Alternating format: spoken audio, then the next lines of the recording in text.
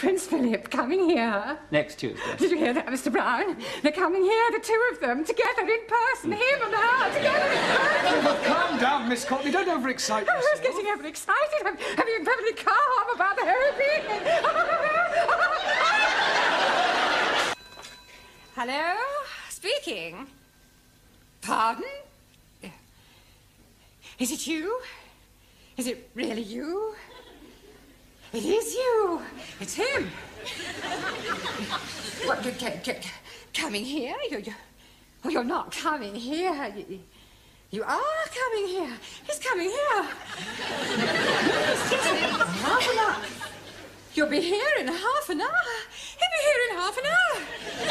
No, until then. You feeling all right? That was him. Yes, and he's coming here in half an hour. But who is him? I mean, who is he? Well, it's a man I never thought I'd see again. My ex-fiancé. You mean you were actually engaged at one time? Well, there's no need to sound so surprised. But he was over 25 years ago. I mean, I was just... Well, I was very young. I met him at Oxford, in the High. It was raining, he offered me shelter under his umbrella, and he insisted on buying me a cup of tea and a sticky bun. How romantic. Yes, well, that was how it all started. Why didn't you get married? Oh, it was awful. He left me. Well, at the church? In a lurch. Oh, Mr. Brown, I have never told anyone this before. Oh, well, if you'd rather not. No, sit down. Well? For years I have kept this terrible secret to myself.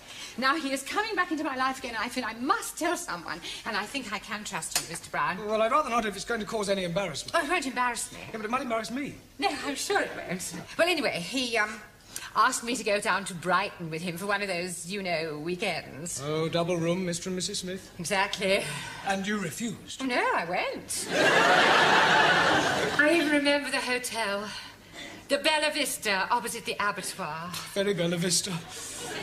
Well, we booked in, and Albert, being the thoughtful man he was, he let me go upstairs first to prepare myself, as it were, whilst he had a drink in the bar. Getting up a bit of Dutch courage, eh? I beg your pardon. Oh, he was such a lovely person waiting to be, What happened then? He didn't turn up. He got drunk, passed out, and spent the night on a settee in the residence lounge. How despicable. Well, I went home and I refused ever to see him again. I heard later that he was working in the Far East. But I must admit, I have always cherished a secret hope that he might one day come back. One day my prince will come. Enter! You feeling all right? Yes, why? You sound as if you were in pain. I was singing. Enter. Hello, darling.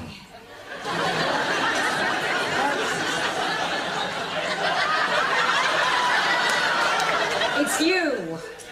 Oh, where's... Darling! Oh, it's you. Yes, this is Darling. Miss Courtney.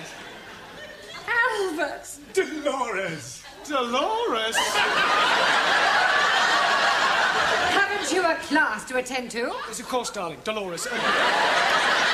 Excuse me. Another cup of tea, Albert. No, thank you, Dolores. A glass of sherry, perhaps? No, I don't drink now. I've given it up. It's a very bad habit. Oh, you're so right. I only keep it for visitors.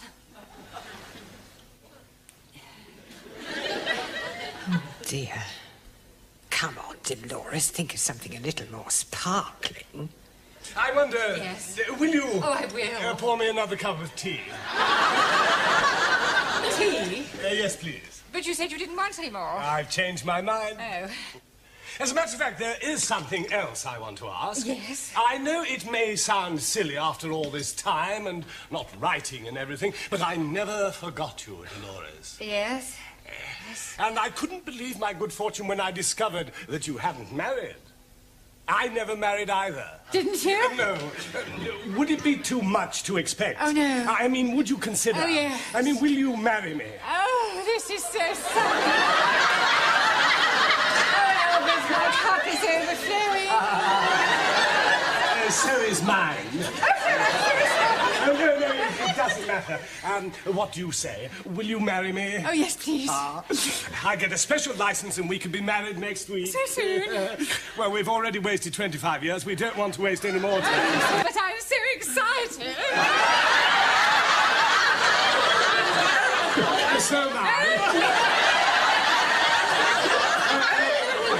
Just a moment.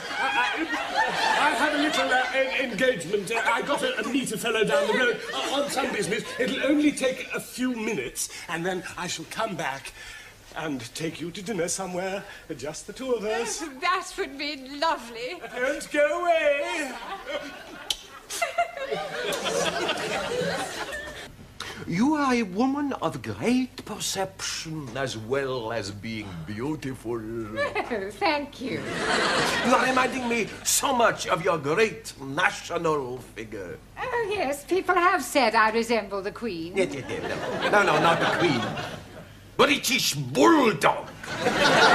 You really must work at those R sounds. I try very hard. Try saying, round the rugged rock the ragged rascal ran.